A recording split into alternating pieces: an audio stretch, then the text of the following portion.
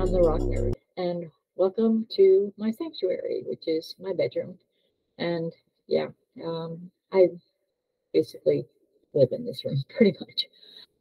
Anyways, it took years before I had an actual bedroom, and that's a long other story. Today, I am going to talk about I keep talking about with different videos, my technique for rock painting. And yes, I only use craft rocks. I don't use anything that I would buy for a collection or something I would want to do research or study. Um, I love research and I like to study rocks and minerals and gems and crystals and all that stuff. And, so I have some that I just kind of have and display, and others that, I like to examine and things like that. So, but I like to do my rock art. So what I am going to do is I have, I start out with a bowl. This is, it's an old Chinese takeout bowl. I save them for this kind of stuff. So, um, I mix paint in them, things like that. Um, I have two storage bags, and these are you buy the ones that come with like the twisty ties, not the zippers because it's a lot easier to maneuver, and they're actually thinner, and that's the way I like them to be. But I put one bag inside the other. The outside bag I will be using to cover this one so the rocks can dry, and then I will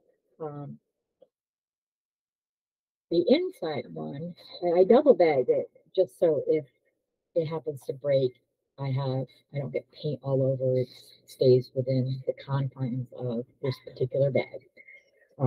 So my next thing I need to do is I put my bags and my rocks in a bag.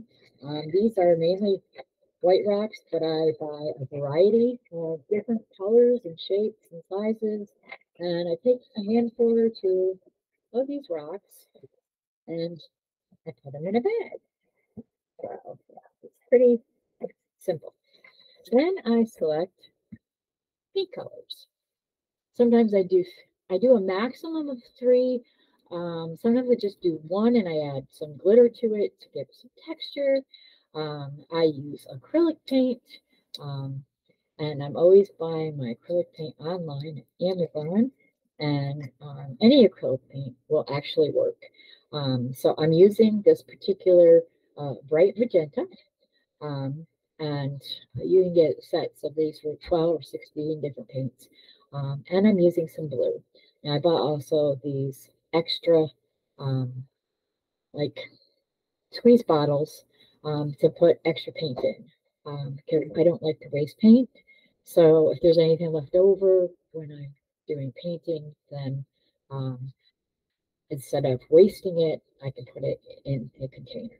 So I have decided I'm going to put some magenta in here. So what I do is I just squeeze it in, just like that, a couple squirts, come over if you want, and then you see it's got paint on it.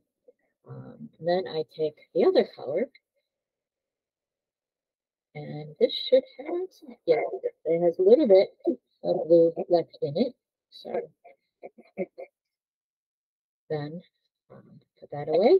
And then basically what I do is I put the other bag in here, get the air out of it, and then squeeze it down. And then it's basically I am just taking my hands and running it over the rocks. And as you see the colors, um, and look through, I like that it's clear because then I could see if there's a rock that doesn't have any paint on it. So after that, I take it out, and this one didn't break, so that's really good. So then I take this plastic bag, the outside one, and I put it on here because I use these bowls for mixing paint, and I don't want that color to come off. These sometimes you could pop the paint right off of them. Other times they're a little more difficult. So I have what I call my tools of the trade: plastic bags and a skewer. Yes, the kind of skewer you skewer your meat or whatever. So after these are mixed, I put them in a plastic bag covered bowl, and then I get all the rocks. Sometimes they get stuck because they're stuck to the paint. You get whatever you can out into the bowl. So, and then I can just tie this up and discard it, and very little paint, some, but little. Then what I have is this. I have a mix of, it's kind of like a pink and purple, because obviously red and blue make purple. So this is a variety of that. It will be wet. So I use the skewer to kind of flatten them all out.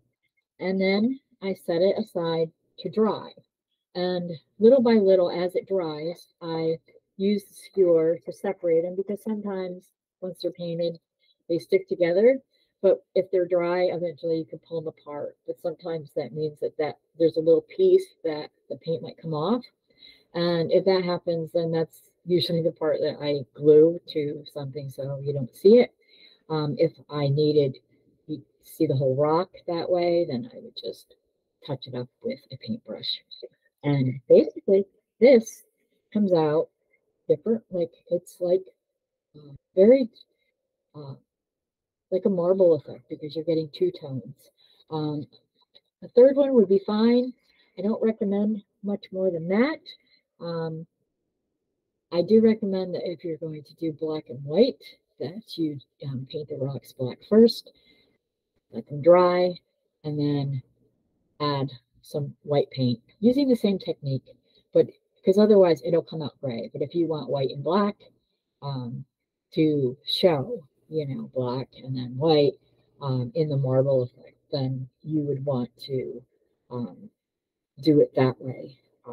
White with any color, because otherwise it'll just lighten the color, and then you get an effect that you might not want. It's kind of pretty whether you do it that way or not. But if you're looking for, say, something specific like black and white, or blue and white, or blue and red, you would wait till one dried, because of the mix of the colors makes something else. That's what primary colors do. They're main, and then you mix them together, and they create all these variety of colors depending on the shade. So, I did magenta, and I think it was some kind of polar blue or whatever. Um, and that is basically how I create the painting techniques for my rocks. Hi, this is Amy Shannon, the Rock Nerd. And if you enjoyed the video that you just saw, you can leave a comment and also be sure to click subscribe on the YouTube channel. And if you click that little bell, it looks like a little bell, you can get notifications every time that videos will drop. And also, if you go to my website, rocknerdamy.com, you can subscribe there and you will get some of my blog posts. And anytime there's an update, I'll be posting my videos also on my website, also other information and images and more information about geology, rocks, minerals, gems, you name it. I'm going to talk about it or provide you with information about it.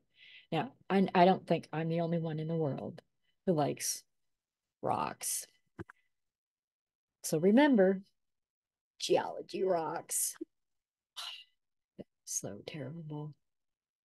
Anyway, it does. Hashtag geology rocks. Hashtag rock nerd. See you next week.